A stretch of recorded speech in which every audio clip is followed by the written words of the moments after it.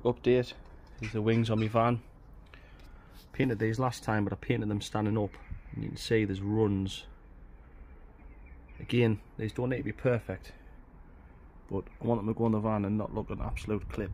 So I'm going to try and rub these runs out, just with some 400 grit paper and a block.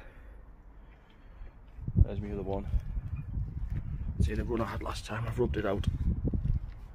I'll give that another quick sand because there's a couple more to take out, and then a paint. Again, just so they go on the van and don't look horrendous, and it blends in a bit. So that's the that's the wing all rubbed down. Took the snots off, if you like. Obviously it will be rubbed down again between coats. Currently hanging it up via bungees on my racking, which isn't ideal, but the wing is hung. I'm going to give a go at spraying, see what it goes like.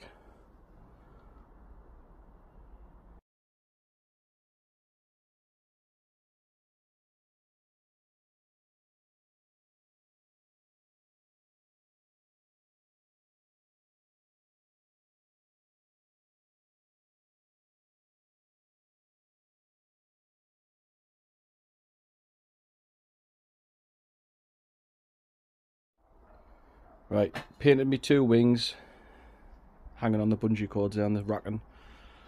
Trial and error.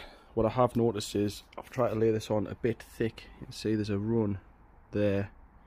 I'll wait till that dries and rub that down. I mean, it's going to need multiple coats, but so left hand side panel has been put on sort of thick and quick, if you like, a bit close maybe with a spray.